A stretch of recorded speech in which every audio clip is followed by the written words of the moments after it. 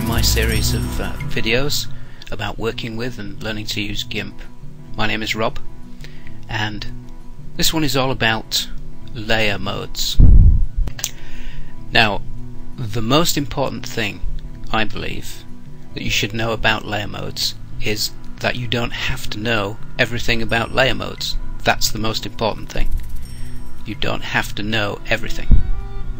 So armed with that piece of information, you can now relax and realize that you can find out as much or as little as you want about layer modes. The more you know, the more you'll get out of GIMP.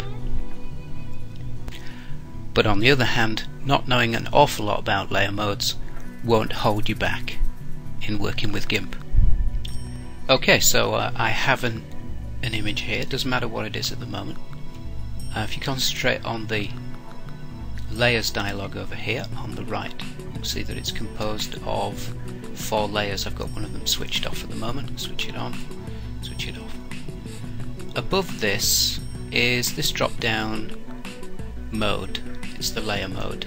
As you can see, there are quite a lot of items on that list, and they are all different layer modes. They kind of group together into groups where they're similar. They've tried to do that, but basically, in order to understand what each of these layer modes does, you either have to read the documentation or experiment for yourself, or some combination of those two.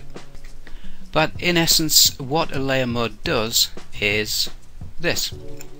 If I select one of the layers in my image, this one here,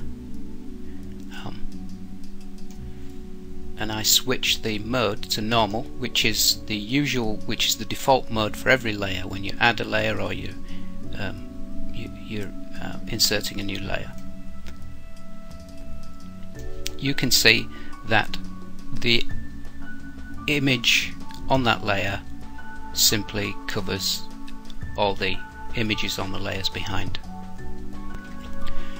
If I switch the layer mode to burn, then you can see that what we're looking at is transformed, although it hasn't changed anything in this particular layer, or indeed the layers behind. The only thing that has changed is how we see the end product, and how we see the end product, it differs depending on what is in the layer on top and what is on the layer below, as you can see. Okay, so let's have a look at what the GIMP documentation says about the burn layer mode burn. It says burn mode inverts the pixel value of the lower layer, multiplies it by 256, divides that by 1, plus the pixel value of the upper layer, then inverts the result. It tends to make the image darker, somewhat similar to multiply mode, and then it gives you the equation. Now, it does give you some helpful examples with each of the layer modes it tries to describe to you, but I found that it's easier to understand layer modes if you experiment for yourself. Besides anything else, there are so many different layer modes and so many different ways that the mode affect the image depending on what is above and below, that it's better to experiment for yourself using some basic tools, so you'll be able to see for yourself what the different effects are, and of course you can do that in combination with reading the descriptions that are there on the GIMP documentation website, which I'll put a link to in the show notes. So if you want a way of exploring different layer modes, then I think this is probably as good a way as any. I have an image here, and on the back, on the background, well, I've got the background switched off, but I have a layer with just these three squares: a gradation from black to white, a gradation from red to white, green to white, and so on. That so that I've got all the colours and also transparency. Then I've got a layer with just three coloured balls, red, green, blue, and then I've got a layer with a picture. In this case it's my logo, but it can be anything you like.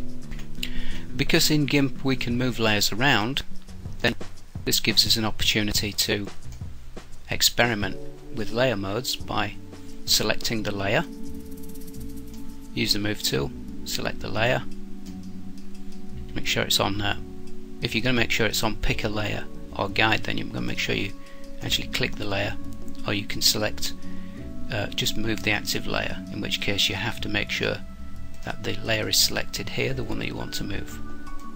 Either way, you can move it around to the different areas of the image behind to see how the effect comes through from the three coloured box, and then you can change the mode. If I change the mode on this one to difference, you can see what that does to the colours.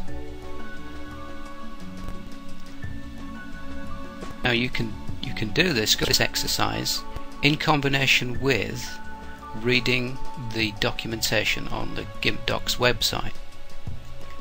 And the reason I think that that's a good approach is if you look at that documentation, it's very technical, very good and very technical, but it can sometimes be a little bit blinding, blinded with science, blinded with mathematics in this case. Whereas it's good to have some way of seeing what that description equates to in reality, and I think this is probably as good a way as any. You can do that with these three coloured balls, or if I select this layer, which is just a picture, then you can see the effect. I've got that on burn. If I switch that to, I don't know, let's go for value, an entirely different effect. Now, another nice thing about doing this is while you're doing this, you might actually get some inspiration for things that you might want to create.